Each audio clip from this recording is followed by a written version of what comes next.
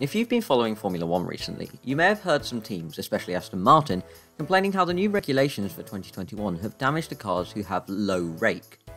But what is low rake? Somehow I don't think it's just a rake that's really low to the ground.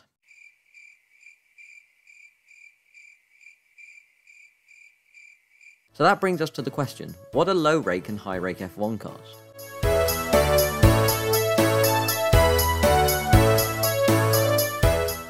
Rake is the difference in height between the front and rear ride height. In 2021, the Red Bull F1 car has what is called high rake, which when you look at the car from side on means that there's quite a large gap between the bottom of the car at the back and the track. The Mercedes and Aston Martin cars, however, have a lower rake angle, which is the opposite, so there's a smaller gap at the back compared to the Red Bull.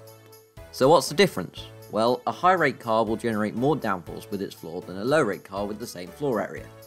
This happens due to the space between the floor and track increasing as you go further back along the car. This increase means that air pressure decreases, and therefore air coming along the car will rush to the low pressure area.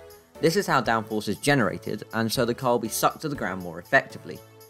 This means that if you have a low rake car with a smaller increase in track to car gap at the back, a larger surface area will be needed on the floor to generate the same amount of downforce, and we don't get as much low pressure generated. This is why the Mercedes cars have had long wheelbases in recent years, as they are known for running low floor cars, so to generate that same amount of downforce they need that longer floor. At this point I wouldn't blame you for thinking, why don't all cars run high rake, as you can generate the same amount of downforce for less floor area. It's because the advantage of a low rake car is that it will generate downforce in a more aerodynamically efficient way, because with high rake the back is sticking up higher into the air, and with low rake the airflow is better as the car won't be that high up, so the air will flow over the car more easily. Also, its centre of gravity will be lower, which helps with the performance in the corners and tyre degradation. However, the car will need to be longer, and therefore it will need to be heavier.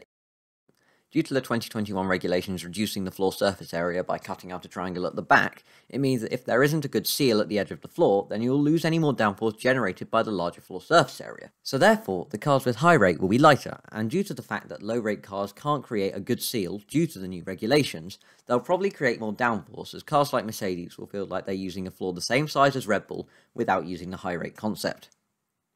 And that's all you need to know about rake on Formula 1 cars. Thank you very much for watching, and bye bye.